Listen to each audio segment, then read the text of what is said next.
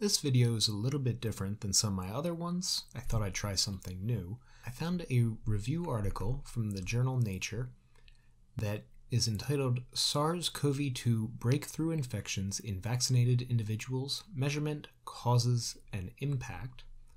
It's written by authors Mark Lipsitch, Florian Kramer, Jilly Rajev-Yoshé, Yaniv Lustig, and Ran Balaker. And I apologize if I got any of those names mispronounced.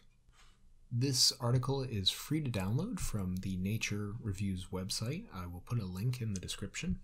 And as a result, I don't think I'm in any kind of danger for copyright or anything like that, since it's free public access. Basically, I wanted to read this article, so I figured as long as I was going to be reading it, why not read it aloud? And I know not a lot of people would go and read this whole article themselves. Maybe they would listen to someone read it to them, though, so that's what I thought. Breakthrough infections with severe acute respiratory syndrome coronavirus 2, SARS-CoV-2, in fully vaccinated individuals are receiving intense scrutiny because of their importance in determining how long restrictions to control virus transmission will be needed to remain in place in highly vaccinated populations, as well as in determining the need for additional vaccine doses or changes to the vaccine formulations and/or dosing intervals. Measurement of breakthrough infections is challenging outside of randomized, placebo-controlled double-blind field trials. However, laboratory and observational studies are necessary to understand the impact of waning immunity, viral variants, and other determinants of changing vaccine effectiveness against various levels of coronavirus disease 2019, which is to say COVID-19 severity. Here, we describe the approaches being used to measure vaccine effectiveness and provide a synthesis of the burgeoning literature on the determinants of vaccine effectiveness and breakthrough rates. We argue that rather than trying to tease apart the contributions of factors such as age, viral variants, and time since vaccination, the rates of breakthrough infections are best seen as a consequence of the level of immunity at any moment in an individual, the variant to which that individual is exposed, and the severity of the disease being considered. We also address key open questions concerning the transition to endemicity, the potential need for altered vaccine formulations to track viral variants, the need to identify immune correlates for protection, and the public health challenge of using various tools to counter breakthrough infections, including boosters, in an era of global vaccine shortages. And now we get into the body of the paper. No vaccine is perfectly effective, even those against yellow fever, which seem to be very close.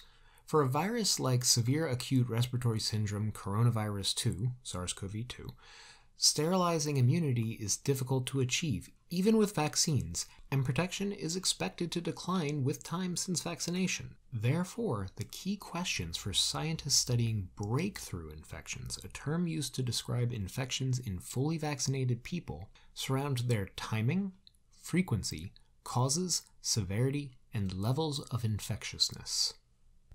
The answers to these questions matter for several reasons. First, identifying the frequency, severity, and causes of breakthrough infections may inform the choice of public health responses. Watchful waiting may be appropriate if breakthroughs are comparatively rare or mild and unlikely to markedly increase transmission rates. By contrast, if breakthrough infections are common, severe, or highly transmissible, then there may be need for additional vaccine doses, changes in vaccine formulations, or non-pharmaceutical interventions, or a combination of these approaches, to reduce the incidence of infection. Identifying the range of clinical outcomes seen in breakthrough infections and determining how severe they can be, as well as which clinical and demographic individual characteristics are associated with severe outcome, will indicate how information about vaccination history can be used in prognostic scores to identify who should receive priority for additional vaccinations or treatments. In this perspective, we first describe the approaches used to measure breakthrough infections and then consider the causes and impact of these breakthrough infections. Finally, we will discuss some of the critical questions that remain to be addressed concerning breakthrough infections. Measuring breakthrough infections.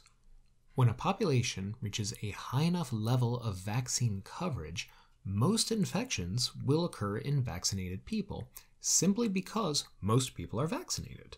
Therefore, to interpret the occurrence of breakthrough infections, it is important to compare the incidence rate of breakthrough infections to the rate of non-breakthrough infections in unvaccinated people who, apart from their vaccination status, are similar to the vaccinated. This comparison provides an estimate of vaccine effectiveness. We define vaccine effectiveness generically to include efficacy as measured in trials as the proportional reduction caused by vaccination in the probability that a single exposure will give rise to an infection. Measuring vaccine effectiveness is challenging for several reasons. Given the substantial burden of infections before vaccines became available, some individuals who are unvaccinated will nonetheless have some immunity as a result of prior infection, complicating comparisons of immunity between these two groups, although there are approaches to account for this complexity. Additionally, SARS-CoV-2 infection has a spectrum of disease severity from asymptomatic to fatal, and vaccine effectiveness against each outcome may be different. Initial Phase 3 randomized double-blind placebo-controlled trials mainly used PCR-confirmed symptomatic disease as a primary endpoint, although the Janssen vaccine trial used moderate to severe critical coronavirus disease as its primary endpoint. To measure all infections, whether symptomatic or not, some reported post-trial serological measurements, detecting antibodies to SARS-CoV-2 antigens not contained in the vaccine as a secondary endpoint, while others estimated the reduction in prevalence of infection among participants tested irrespective of symptoms or asymptomatic participants. Effectiveness against more severe outcomes, such as hospitalization or development of severe, critical, or fatal COVID-19, has also been standard in Phase 3 trials, although not all trials have had the power to make precise estimates of efficacy against rarer, more severe endpoints, or subgroups of the population defined by age or comorbidities. The advantage of randomized trials is that when well-designed and adequately sized, they ensure comparability of the vaccinated and unvaccinated people by assigning vaccination at random and blinding participants and researchers to the vaccine status of each individual. These features promote confidence that any differences observed in infection rates are due to the biological effect of the vaccine rather than due to other differences between those who did and did not receive it. Counteracting this advantage are several important limitations in what randomized controlled trials can measure.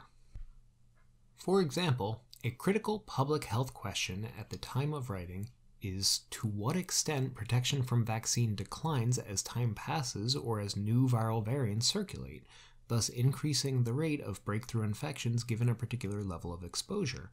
Long-term measurements of vaccine efficacy in Phase 3 randomized controlled trials has been limited because randomized efficacy trials of vaccines offer vaccination to placebo recipients soon after the vaccines became authorized for emergency use.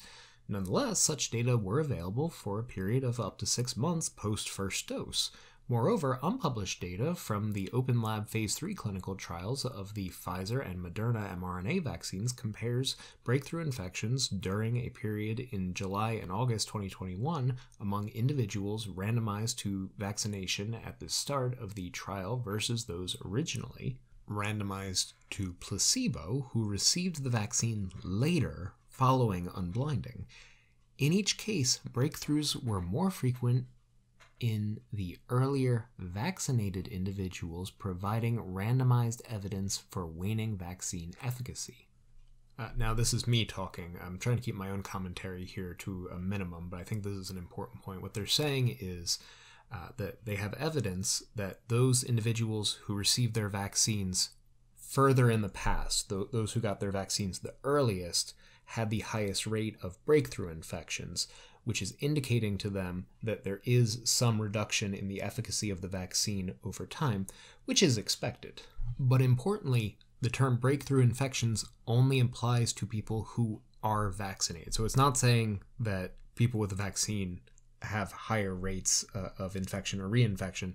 In this case, they are only making a very narrow statement comparing groups of people who are vaccinated. Back to the article.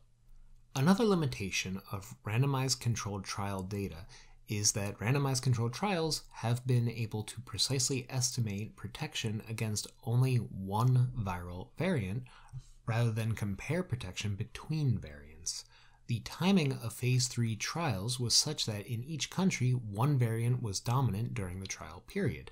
Efficacy in each country was thus assessed mainly against one variant, and therefore, higher rates of breakthrough infections in a country with a certain variant, in particular the Beta variant in South Africa, could not conclusively be attributed to the variant, as other factors also differed between the countries.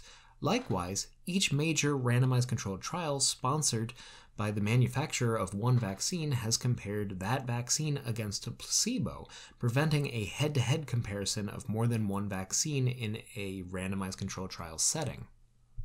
Observational studies have addressed, fully or partially, each of these limitations of randomized controlled trials by comparing rates in unvaccinated people to those in vaccinated people to assess effectiveness during periods of predominance of the Delta variant, comparing effectiveness between Delta and prior variants, comparing different vaccine products, or following vaccinated individuals post-vaccination to assess waning.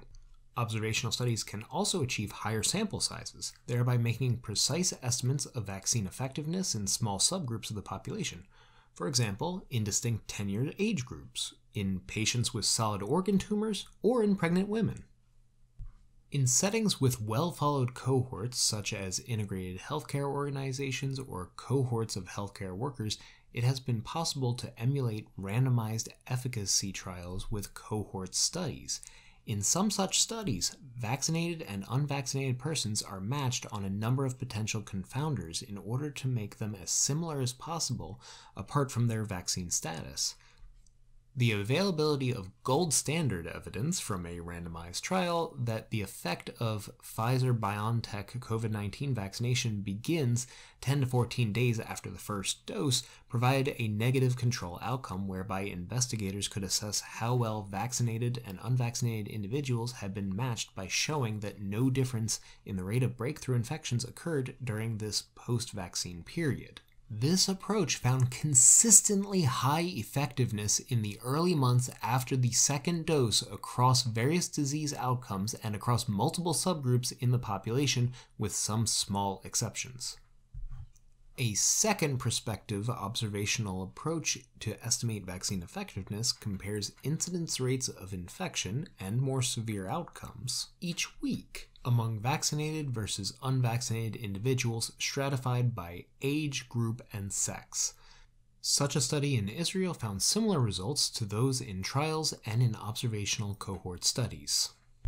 Retrospective case control studies in which COVID-19 cases are detected and then vaccine status ascertained have been a more common approach to evaluate COVID-19 vaccine status, in part because this approach requires far less infrastructure than prospective designs. The World Health Organization recommends this approach, and specifically the test-negative design in which laboratory-confirmed COVID-19 cases are compared against individuals that are tested for SARS-CoV-2 infection due to similar symptoms but are negative on the test. This approach has been widely used in the past for evaluation of effectiveness of influenza vaccines and numerous other vaccines. It is susceptible to several sources of bias common to other observational studies, and some that are specific to this design, yet a number of approaches exist to mitigate these biases, making it a preferred option in many settings. Experience with COVID-19 has stimulated a number of new approaches to estimating, eliminating, or compensating for biases in estimates of vaccine effectiveness, as well as the pioneering of new study designs such as contact tracing-based vaccine effectiveness studies to estimate the reduced risk of COVID-19 infection given a close contact with an infected person. Cohorts of closely monitored healthcare workers have been especially informative in studying vaccine effectiveness, breakthrough infections, and the cause of each of these. In vitro measurements of antibody levels or activity can shed light on comparative risk of breakthrough infections. Neutralization assays provide quantifiable data on the ability of SARS-CoV-2 specific antibodies in a given sample to prevent the virus from infecting cells. While the gold standard neutralization assay uses live virus, the requirement for a biosafety level 3 facility and long incubation time prompted the development of SARS-CoV-2 pseudotyped viral particles, which express upon infection only a reporter protein and thus need a shorter incubation time, and can be used under BSL-2 conditions, biosafety level 2 conditions. As SARS-CoV-2 pseudotyped particles contain only the spike protein, they are not suitable for research on the function and processes related to other viral proteins, and neutralizing antibodies identified by this approach should be validated using live virus neutralization. However, overall, they are considered a useful virological tool for the study of SARS-CoV-2. When such in vitro measurements are combined with population-level or individual-level observations of the level of protection a vaccine offers, they can identify immune correlates of protection, neutralizing activity, and to a lesser degree, the quantity of anti-spike IgG, that's a kind of antibody, have been suggested as partial correlates of protection. In vitro measurements of these parameters have shown that they decline with time since vaccination, and that there is a reduced activity against some viral variants, providing an independent line of evidence on increased risk of breakthrough infections with time and variants. These can be particularly important for deciding whether a new vaccine formulation is needed to counter breakthrough infections with viral variants. For example, data showing that a third dose of the Pfizer-BioNTech vaccine in the original formulation induced high neutralizing titers against the Delta variant was a consideration in recommending a third dose rather than reformulating the vaccine to track variant evolution. The same has been shown for the Moderna vaccine. Evidence about breakthrough infections should be interpreted in the context of the type of study in which they are measured. The strength of evidence depends on the rigor, size, and quality of individual studies, and becomes greatest when multiple approaches to measurement in different settings reach similar conclusions. That's a really good line. I like that. Causes of breakthrough infections. Vaccines against viruses work by generating immune responses that inhibit the infection process, mainly serum antibodies that bind and or neutralize virus particles, and, for mucosally applied vaccines, also mucosal secretory IgA, another type of antibody, and creating immune memory in the form of antigen-specific memory B cells and T cells that are primed to produce a rapid anamnestic response when the infection reintroduces the vaccine antigen to the body. These mechanisms can prevent the initial proliferation of the virus, or failing that, rapidly control it, reducing the amount of virus to which the host is ultimately exposed and the duration of the exposure. While the amount of circulating antibody present following vaccination or any antigenic stimulus increases rapidly on a timescale of days to weeks, it also declines rapidly from its peak on a timescale of weeks to months, and then more slowly over a timescale of decades. The first phase reflects antibodies secreted by short-lived plasmablast populations, which expand right after antigen exposure as a first line of defense. They typically die within 1 to 2 weeks after antigen exposure, and the antibody they secrete declines based on the specific antibody half-life, approximately 21 days for IgG. The second, usually very slow phase of decline likely reflects the kinetics of long-lived plasma cells, which migrate to the bone marrow and from there secrete antibody into the blood, often maintaining stable titers for many years. Importantly, although peripherally injected vaccines can induce low levels of IgG and monomeric IgA antibodies at mucosal surfaces of the upper respiratory tract, which are the main entry portal for respiratory viruses, they do not induce secretory IgA efficiently. The small proportions of IgG and IgA that land on the mucosal surfaces of the upper respiratory tract after intramuscular vaccination disappear relatively quickly as serum antibodies wane. Whether a breakthrough infection occurs when a vaccinated host is exposed to an infectious person depends on whether the immune response present in that person at the moment of exposure is sufficient to abort or rapidly control the infection. See Figure 1.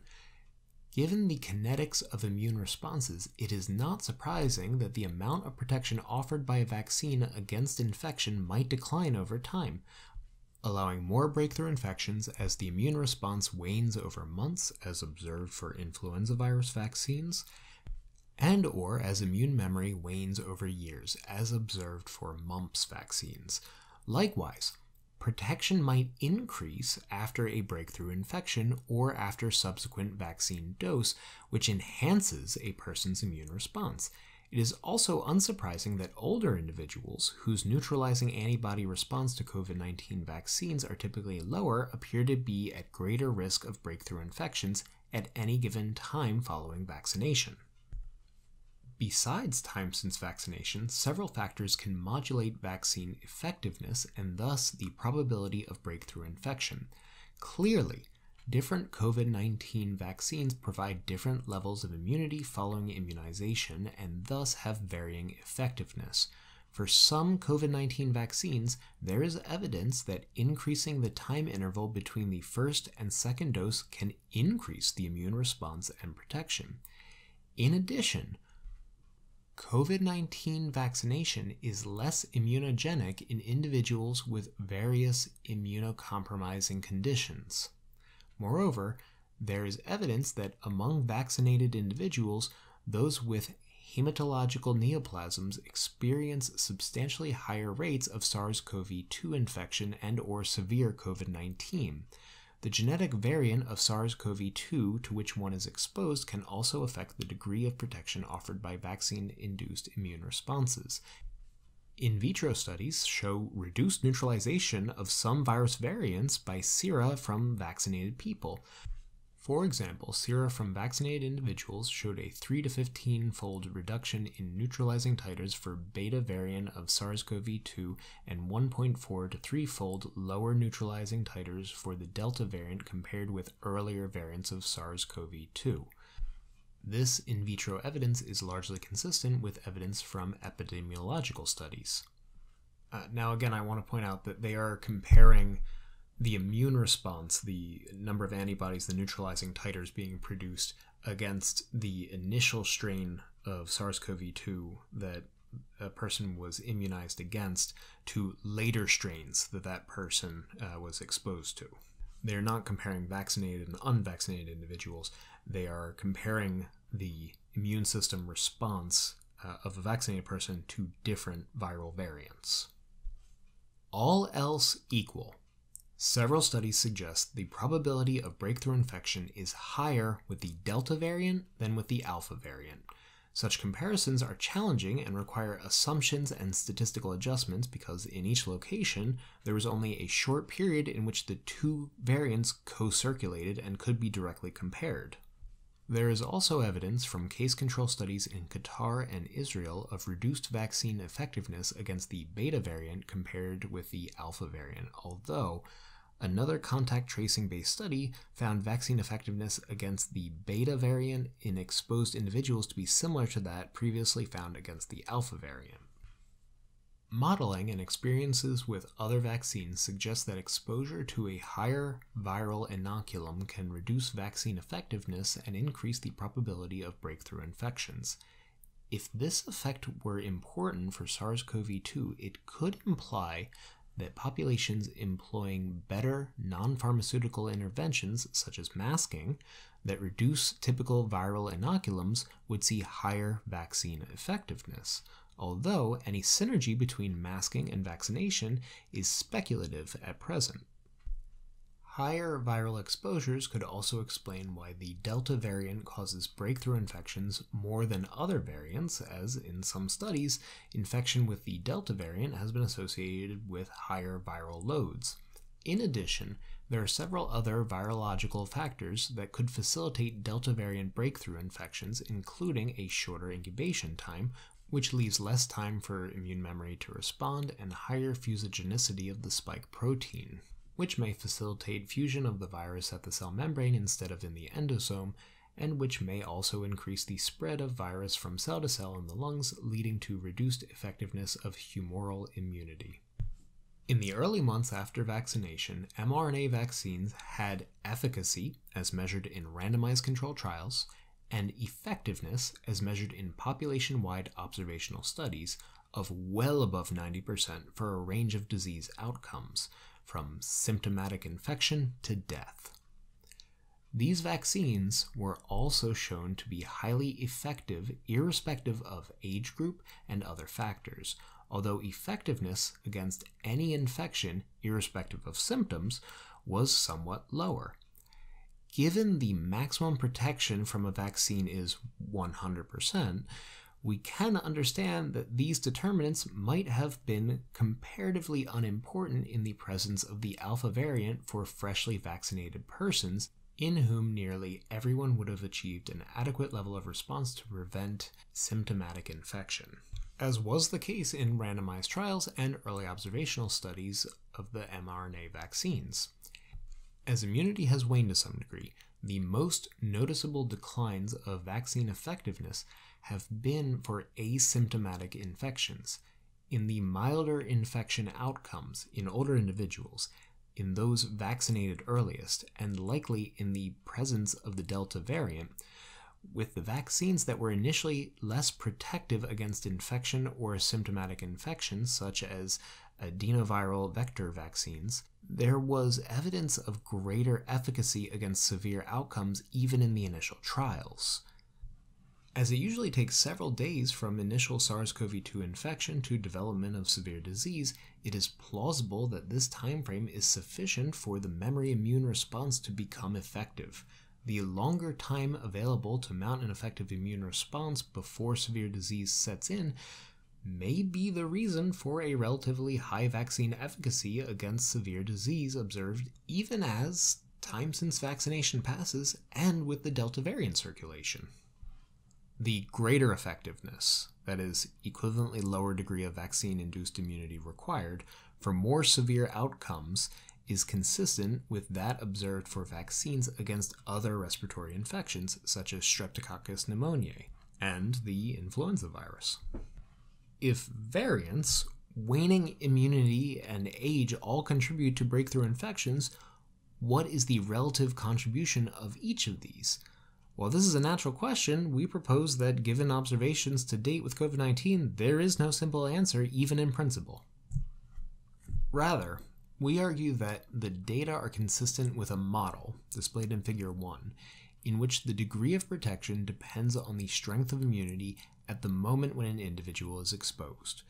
This level depends on several factors. The initial immune response is lower in older adults and declines in all individuals from peak in the early weeks after vaccination. Moreover, higher levels of immunity are required to prevent milder disease, as described above, and to protect against the Delta variant compared with the Alpha variant for any given severity level. This model implies that age sets a lower peak response, time reduces the response, and different variants are differentially affected by the response. While sera from vaccinated individuals neutralize the Delta variant less efficiently than earlier variants, individuals boosted with a third dose of the mRNA vaccine neutralize Delta efficiently, even though that third dose encodes the original SARS-CoV-2 spike protein rather than a Delta variant-specific spike protein. Moreover, individuals with a third dose are significantly protected against infection at a time when Delta is circulating. The ability of quantity to compensate for quality in immune responses to SARS-CoV-2 variants, and in particular, the fact that vaccines designed against older variants, although showing somewhat lower neutralization against later variants such as Delta, can nonetheless be protective against infection and severe outcomes with these later variants when they achieve high enough titers, may or may not be a general phenomenon.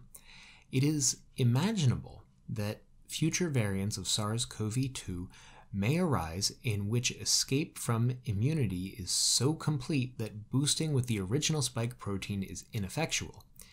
In this case, a short-term public health response to an increase in severe breakthrough infections would be to reimpose social measures to slow transmission, while a medium-term solution would be to develop and rapidly deploy vaccines that more closely match the circulating variant. One advantage that has been touted for mRNA vaccines is the ability to rapidly change the antigen. Such updates could follow the approach by which influenza vaccinations are updated, as influenza viruses change antigenically. A challenge for regulators will be to determine whether vaccines targeting such novel antigenic variants of SARS-CoV-2 will require full human safety and efficacy trials, or whether, as for influenza virus vaccinations, they can be treated as strain changes to already proven vaccines and given more limited testing to speed their availability. Impacts of breakthrough infections. The nature and scale of response to breakthrough infections with SARS-CoV-2 depends on their severity, distribution in the population, and contribution to transmission. At one extreme, mild breakthrough infections that are not very infectious pose little danger to the vaccinated person and little danger of fueling future surges, and indeed may boost the individual's immune response. Such cases would call for little or no public health response beyond monitoring. Early experience in the era of Alpha, when most vaccinated individuals had received their vaccines only in recent months, showed lower viral loads in those with breakthrough infections, and measured viral RNA levels were correlated with low antibody levels around the time of infection. Soon after vaccinations, and in the era of Alpha, vaccination reduced household transmission to unvaccinated individuals.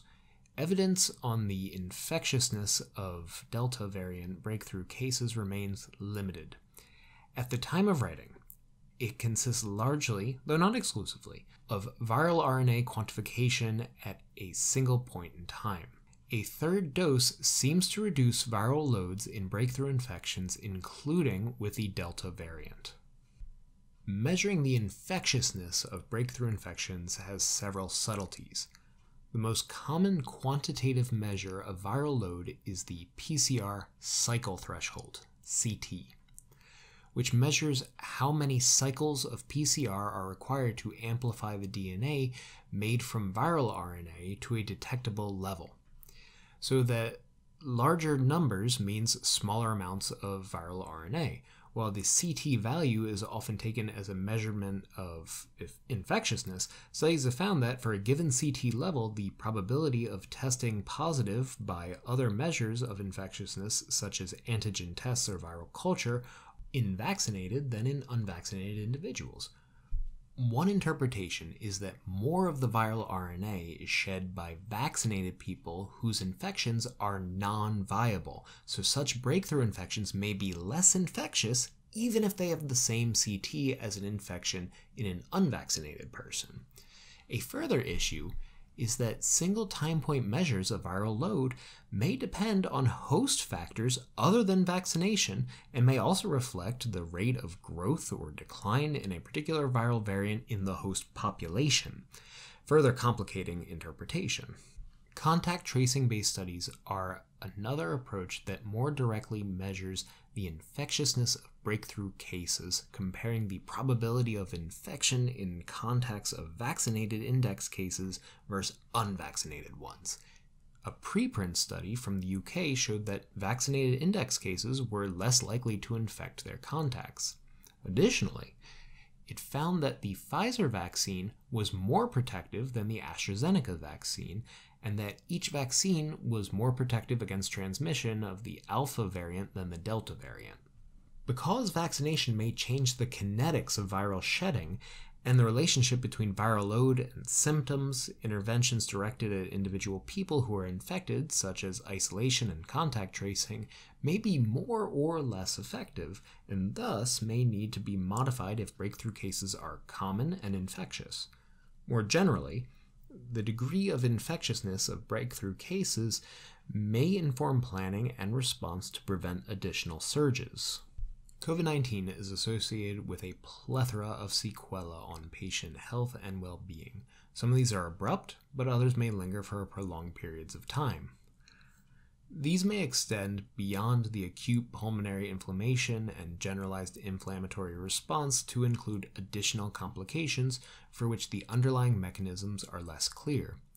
These post-acute sequelae of SARS-CoV-2 infection have been observed in both severe and mild or even asymptomatic cases of SARS-CoV-2 infection, but are significantly reduced in breakthrough cases. Oh, okay. So, sequelae are health conditions that arise from having previous diseases or health problems. So what this is saying is that there are a number of different sequelae that are associated with COVID-19 infection, but they are less common in association with the breakthrough infection. So having your vaccine offers you protection from some of the ongoing or lasting health problems that follow the initial infection. At least that's my interpretation of what that paragraph means. Despite the strong protection that vaccination provides against severe outcomes, breakthrough infections have been shown to progress to severe illness at non-negligible rates. In late July to early August 2021, at the outset of a surge of cases in Israel, the majority of severe COVID-19 cases were documented amongst individuals who had been vaccinated with 2 doses of the Pfizer vaccine. These cases occurred at a time when most of the high-risk age groups were more equal to or 5 months past their second vaccine dose, and this was a factor in leading Israel to offer a 3rd dose of the vaccine, which drastically reduced the incidence of severe disease in those who received it across age groups. In children, a severe manifestation of SARS-CoV-2 infection is the multisystem inflammatory syndrome in children, MIS-C, which requires intensive care in the majority of cases. In unvaccinated populations, MIS-C has been shown to occur in around 1 in every 3,200 children post-infection and to mostly occur in previously healthy children. At the time of writing, there are insufficient data to fully characterize the impact that vaccinating children against COVID-19 has on MIS-C. However, by preventing serious SARS-CoV-2 infection, vaccination of children is expected to substantially reduce the incidence of MIS-C. It remains to be seen whether SARS-CoV-2 breakthrough infections that occur in the vaccinated children will have a reduced likelihood of leading to MIS-C compared with SARS-CoV-2 infections in unvaccinated children. Several individual characteristics have been shown to be associated with a higher incidence of severe illness in individuals infected with SARS-CoV-2 infection, including older age, immunosuppression, specific comorbidities such as chronic cardiovascular, pulmonary, renal, liver, and neurological diseases, advanced pregnancy, heavy smoking. Individuals with such risk factors therefore usually comprise the majority of severe COVID-19 cases. Vaccine effectiveness against severe illness is generally expected to be higher than against infection or mild illness, as it combines the lower likelihood for infection and the lower likelihood of those who are infected of having severe complications. Estimating the protective effect of vaccination against severe illness from descriptive population-level statistics is non-trivial. For instance, in a population with lower average vaccine uptake, but a very high uptake among the key risk groups, namely the elderly and the chronically ill, severe cases might still be expected to occur disproportionately among those vaccinated even if vaccine effectiveness is very high. It would be plausible to assume that the clinical impact of SARS-CoV-2 infection could also differ by the level of immunity prior to exposure, even if this level did not suffice to completely prevent infection altogether. Yet, large retrospective studies that compare severe clinical outcomes of breakthrough cases with primary infection cases adequately adjusting for individual level confounders are yet to be published. The susceptibility of specific vaccinated population subgroups to breakthrough infections has implications for the prioritization policy during booster vaccination campaigns. Such at-risk population subgroups could also drive differential policy on non-pharmaceutical interventions, such as self-quarantine rules when a vaccinated individual is exposed to infection. Identifying subgroups at a uniquely high risk for severe breakthrough infections is also key in prioritizing early preventative treatment or prophylaxis, such as monoclonal antibody products that may be scarce and costly. Accurate prognostic scores that account for vaccination in identifying, early in their course, those at greatest risk of severe outcomes are especially important for therapeutics that are most effective when given early in infection prior to the appearance of severe disease. In the context of debate, in spring 2021, over the idea of delaying second doses to extend supply, it was argued that breakthrough infections in individuals with low levels of immunity following a single vaccine dose would likely accelerate the rise of variants that escape immunity. If correct, the same logic could apply to breakthrough infections following a full two-dose series, especially after significant waning. However, one of us has argued previously that the acute nature of infection, probably shortened by further vaccination, makes the emergence of an immune escape variant during an infection very unlikely, at least in an immunocompetent individual. Likewise, in influenza virus infection, vaccine-derived immunity seems to contribute minimally to selective pressure for immune escape.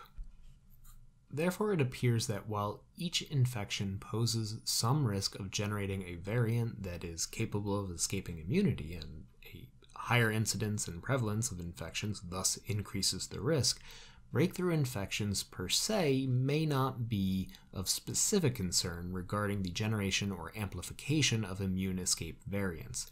Nevertheless, the issue is complex and speculative, and the outcome may depend on the quantitative details of the comparative susceptibility of vaccinated individuals to infection with and the transmission of different variants.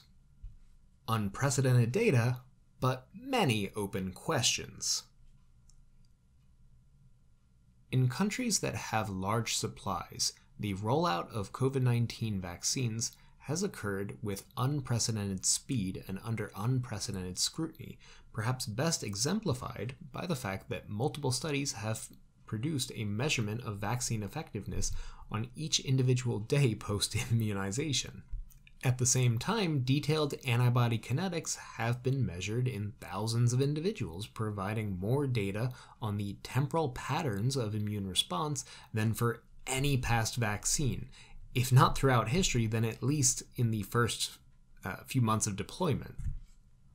Also unprecedented, or at least never previously documented, has been the emergence over a timescale of months of variants that, to varying degrees, have reduced susceptibility to immunity from prior natural infections or from vaccines.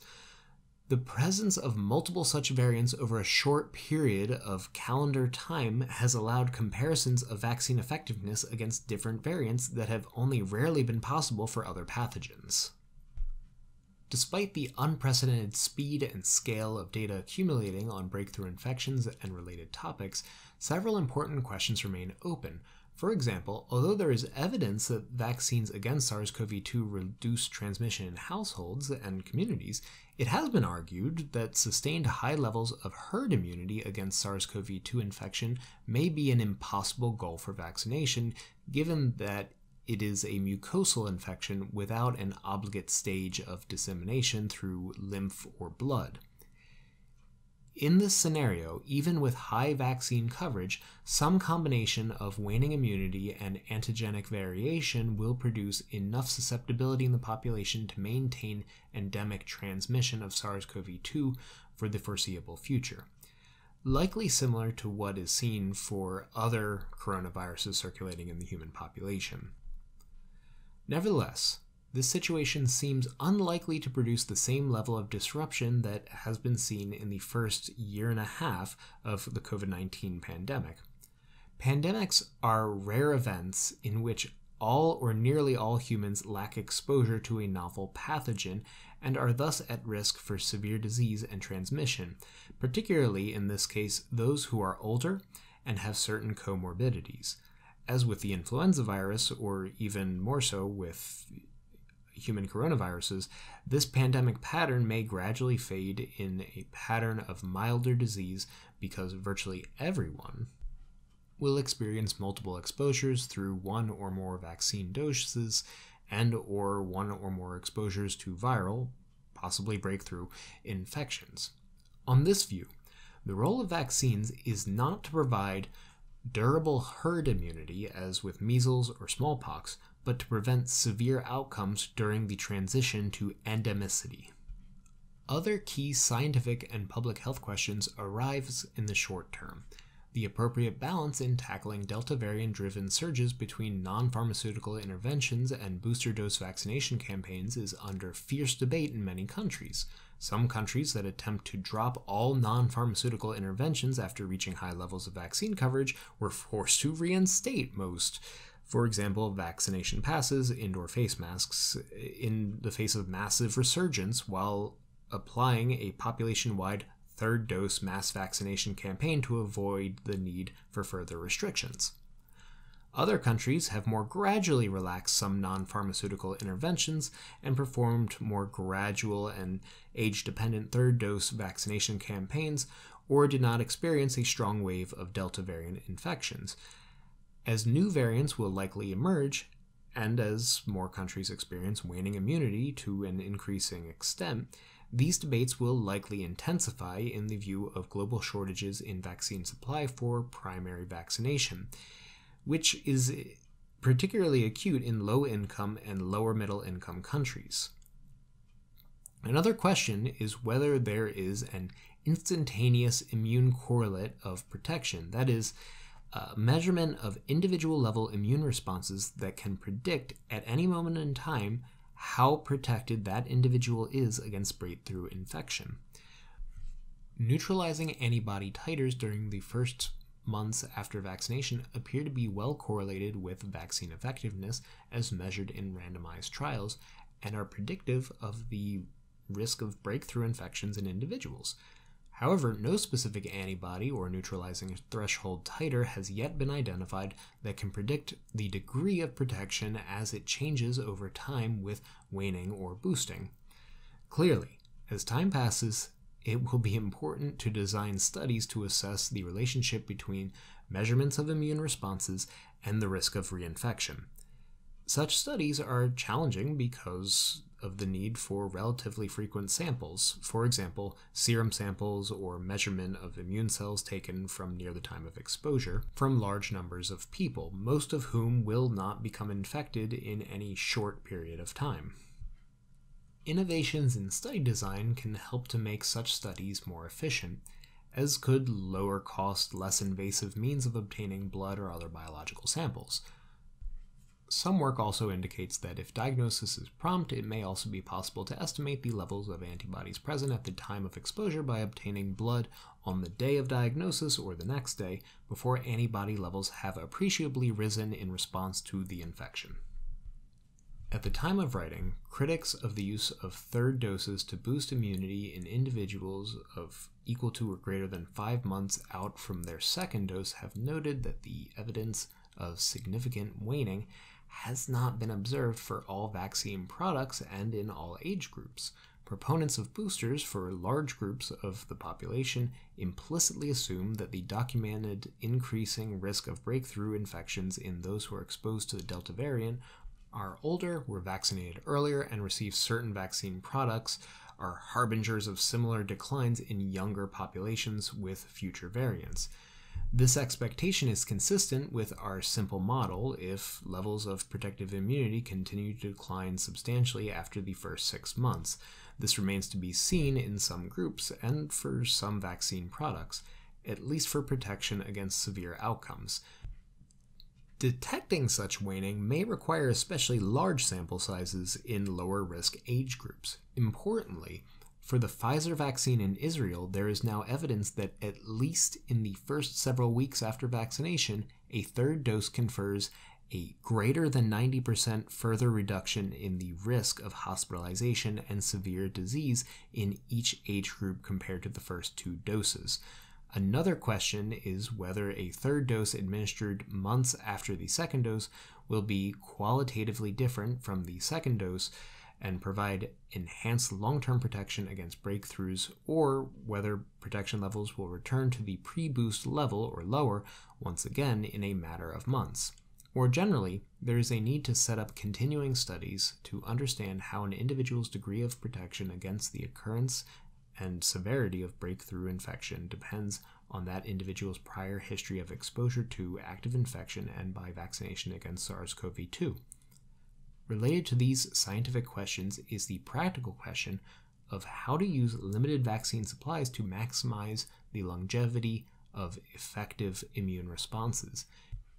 In this regard, growing evidence of higher immunogenicity for 2-dose regimens with a longer interval between doses should prompt serious consideration of increasing the standard interval with additional trials necessary to meet regulatory requirements. A robust system to monitor duration of protection, impacts of variants on vaccine effectiveness, and a simple and fast system that allows quick and easy adaptation of vaccine antigens and dosing intervals in the future is urgently needed. This article was published online on the 7th of December, 2021, and is available from the journal Nature's website.